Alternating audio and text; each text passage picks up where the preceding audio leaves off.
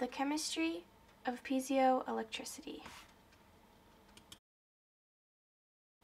Before talking about the science behind it all, it's important to understand what it means. So, what is piezoelectricity?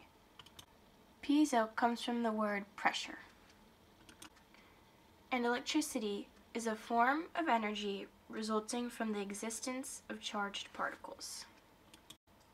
Combining those two definitions, piezoelectricity is the ability of a substance to conduct an electric current when pressure is applied. Now you know a little bit about what it means, it's time to question, how does it work? It first starts with a substance that has a crystalline structure and no net charge.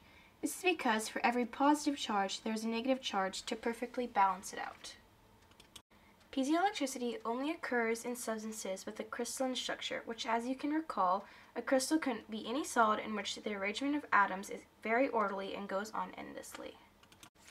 When pressure is applied, the balance of charges shift and become deformed. Therefore, an imbalance between the charges is created. As you can see, the positive charges are pushed towards one end, and the negative charges are pushed towards the other. This means that the substance has a net charge on its opposite faces. A voltage is then able to be produced across the oppositely charged faces. And that is the overview of the science behind piezoelectricity and how it works. One of the key features of piezoelectricity is that the reverse, or opposite, is also true. When a substance is subject to an electric current, the crystalline structure becomes slightly deformed and the charges become unbalanced. Piezoelectricity is used in many different ways, so here are just a few common examples. Many of these examples use a device called a piezoelectric transducer, which is able to convert one type of energy into another type. The first example is an ultrasound.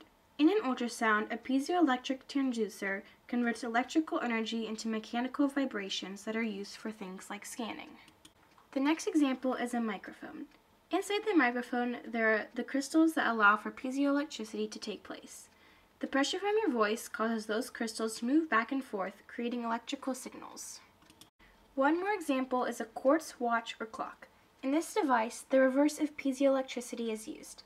A battery inside the watch or clock gives off electrical energy, which allows for the crystals to oscillate many times. Gas stoves and barbecues also have a piezoelectric transducer to help them operate. Just to recap, piezoelectricity is the ability of a substance to give off electrical energy by having a charge when it is subject to pressure by shifting the balance of the charges.